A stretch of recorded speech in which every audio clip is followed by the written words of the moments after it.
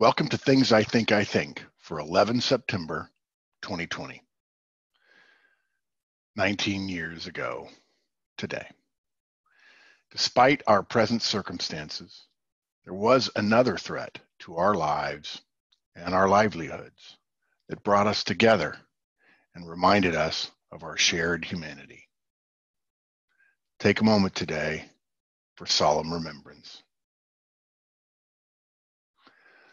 Honor Harrington gets it right again.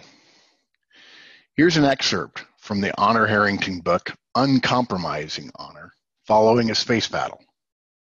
And I'm quoting here from the book and from a character in the book. So Technodyne's accuracy estimates at extended range were almost on the money, Rear Admiral Rosniak said, using the hand unit to highlight a column of numbers on the briefing room's bulkhead smart wall. We can't be positive, but the hot wash analysis suggests Technodyne's estimate was accurate within 5 or 6%. Apparently, hot washes still exist 4,000 years into the future. Timeless, not timely, I always say. Blah, blah, blah. The Journal had an article recently about companies struggling to create culture in the work from home world. Folks, you can't create culture. Culture happens. Culture is what we call the set of behaviors we engage in. You can't inject culture into a company. You can behave differently and that will change the culture, but culture efforts don't work.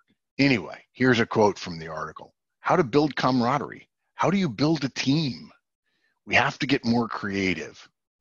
This particular company complemented all staff sessions with small group gatherings, covering the tab for participants to order food at home to simulate the experience of tableside conversations. At the start of each session, a song chosen by the presenter would play, and a DJ would offer an introduction to replicate the energy of a live event and allow each speaker to show some personality. This is not how. Read Drucker. One of the things I really love about Peter Drucker is his tone. You know what? He's phlegmatic. He's matter of fact. He's rational. He deals with actions and responsibilities and consequences. He may not be trying to motivate you, but if you read him well, you'll be motivated. As opposed to everyone else trying to reach leaders and talk about collaboration and morale and engagement and alignment and culture and social mission and blah, blah, blah, blah, blah, blah, blah. Yeah. Drucker talks to professionals. He was never trying to sell books. He was trying to reach professionals, us. Yes, he's hard to read. It's hard work. It's supposed to be. What we obtain too cheap, we esteem too lightly. It is dearness only that gives everything its value. Heaven knows how to put a proper price on its goods. By the way, that's not me, that's Thomas Paine, somebody who's a lot smarter than me. Drucker, that's how.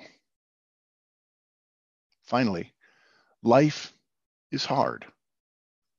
Yeah, life is hard. Work is hard. Being good at work is even harder.